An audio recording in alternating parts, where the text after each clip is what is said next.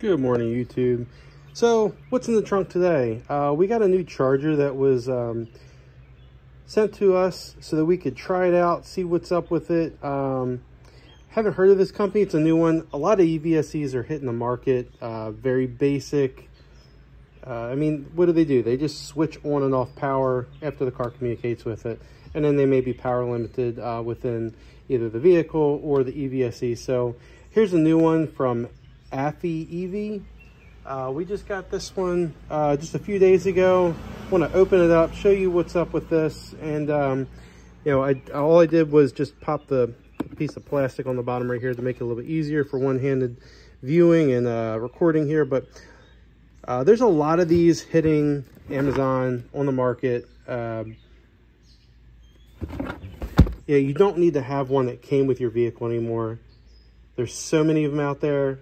Very inexpensive. This one, after the instant coupon, I think this thing was only $100 retail. So I think regular it's like $119-ish, and I think after the $10 or $15 instant rebate that always goes on, I'll have it linked in the description below, this exact one.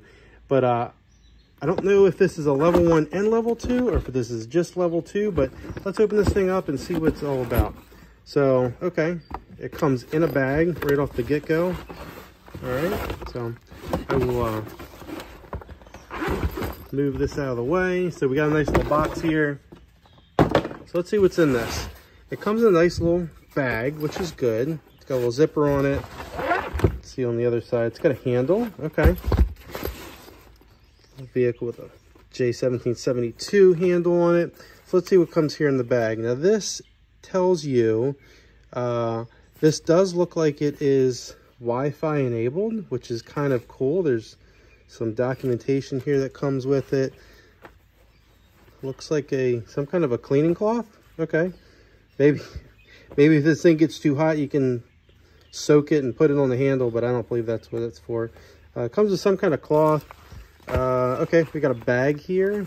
I don't know what the bag is for. Maybe just to protect the handle, but there's a little AFYEEV bag. Okay, here is your user manual. This is in all your different languages. Cool. Let's see what else it says in here. Portable EV charger cable. It's in all the different languages. Looks like we can go 16 amp. It does say 232 volts, so this might go up to 240 volts. Let's see. I mean, I know that's not in English there, but let's go to the English page. All right, so 3.6 kilowatts. So this can go 16 amp at 220. That's awesome. It goes 110 to 250 single phase. So this will be able to hit all of your normal power ratings. It does say there's a 7.2 and a 11 kilowatts, so all the way up to you know, if you had a 3-phase 400 volt, but it looks like we can go probably 18 to 32 amps. We'll see about that. 6 to 8 meters cable length. Here's your operating temperatures. Some really, a lot of these now are having these. I mean, that's the Europe spec. That's not the J1772. I know this is probably sold worldwide. That's why they have that 3-phase there for European buddies. But a lot of these EVSEs have these cool little screens on them, and you can see a lot of cool stuff. See everything that's going on. Looks like it comes with a handle holder with some screws and some anchors right there, just your run-of-the-mill stuff you can get at the store. It does come with this looks like this is a 620 plug.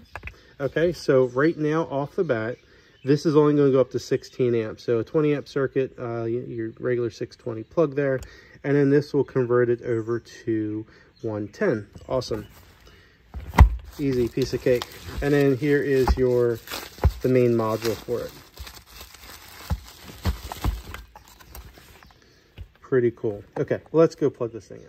All right, so over here on the wall, we've got our 620 plug. I'm going to unplug that right now. That is hooked up to my wall connector up there. So, okay. looking at this cable right off the bat, you are limited just on this exact unit because of the size of the cable. I don't believe it's etched anywhere exactly what size this is. It looks like a maybe a 12.3. So your maximum you can do is, your 16 amp continuous on a 20 amp circuit. So let's go ahead and plug this guy in. Here she comes up. Automatically goes up to 16 amps, which is the max for this, which is great. It says there's a fault. We'll see what's going on here. This is the first time I ever plugged it in. You can see there's Wi-Fi. That's awesome. I don't know why there's a fault. We will go ahead and unplug this. Plug it back in. This could be a, okay, 12 volts, idle. It's blinking, E4 fault. Click and hold this button maybe. Function select, change current, ground protection, not ground protected. If I click and hold it, I think, change our current. Okay, there you can go down to 6 amp, 8, 10, 13, 16. I think if you click and hold, I think it's kind of standard on these things, yes. So I don't know what this E4 fault means. There's nothing on the back. Pretty interesting. I don't know why there's only 12 volts right there. I'm looking at the where my charge handle is.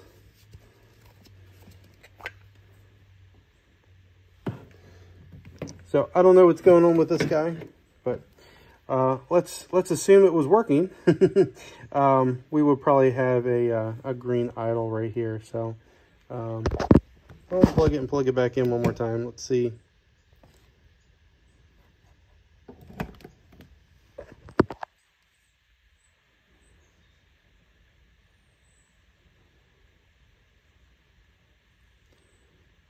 I don't know what this E4 fault is, but anyways, not doing too good with this cheap $100 charger here, but I just wanted to, let's see.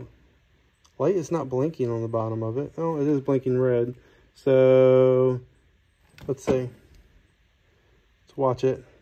1, 2, 3, 4. So it's blinking 4.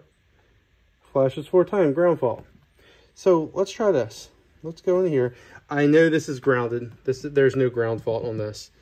So let's go in here again. Let's hold this button. Okay. And we'll go to not ground protected. Click and hold it, I guess. Okay. Idle.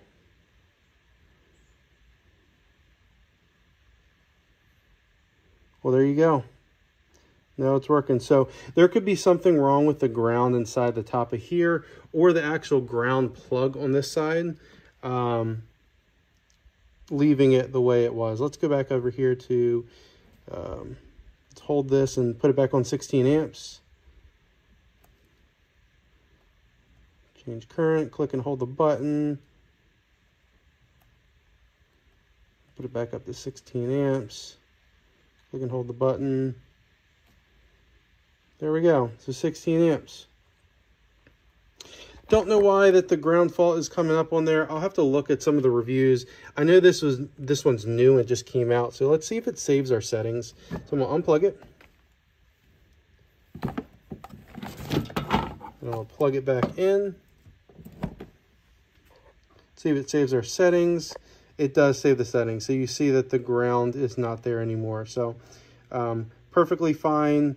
Don't know why.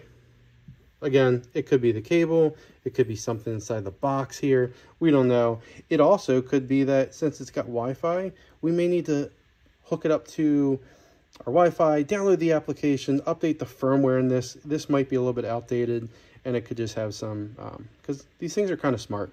Not super, but they're kind of smart. But there you go. Let's talk about the charge handle. Assuming everything's good with this thing, Plastic button.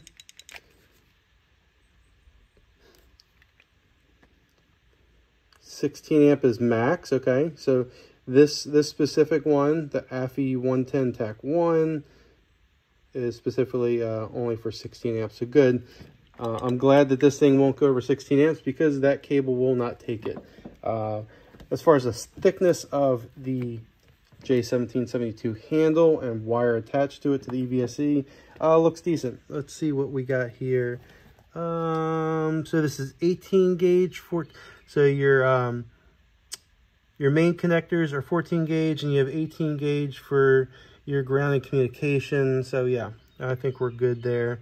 Good, only up to 300 volts, which is interesting because inside the manual said that they had a 3-phase 400 volt. It probably has a different handle. Obviously, they don't use this J1772 overseas. But there you go. This is the AFYEEV J1772 portable charging cable with a 110 adapter. It comes with a 620. Let me know what you think about this. Off the bat, I'm going to say that since it had a ground fault automatically, this does not have one. You can probably see off my charge point here, if I plug that in, there won't be a ground fault off of it. And that guy up there, when you plug it in, will not have a ground fault off of it either. So I'm leaning back towards it's this guy here. You have to look for a manual or whatever. The rest of the stuff in this bag, there is another handle here. I don't know if you would want this to carry for the bag but there's another handle here. You got that adapter. Got this for your wall for more of a permanent solution and these weird things, but there you go. Just want to show you guys it is working. I do have it plugged into the vehicle. Kind of cool. It is showing a indicator that it is charging the vehicle. You can see that I just plugged it in, the juice going in, the current temperature, the voltage currently, how many amps is going to it. So this might be what is allowed. That might be what's currently available. I don't really know what this center one is. I'll have to look it up, but there's the speed, 15.3 amps, 242 volts. So that is the voltage. Looking behind me on the vehicle, that is the voltage. Maybe this is the ground voltage. I don't know. I really don't know there.